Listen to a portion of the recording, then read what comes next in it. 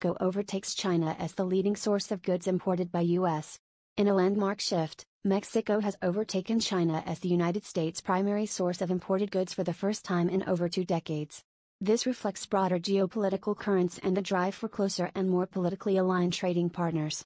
U.S. imports from Mexico saw a nearly 5% increase from 2022 to 2023, reaching over $475 billion, underscoring a robust shift towards friendshoring and nearshoring strategies among American companies seeking supply chain resilience.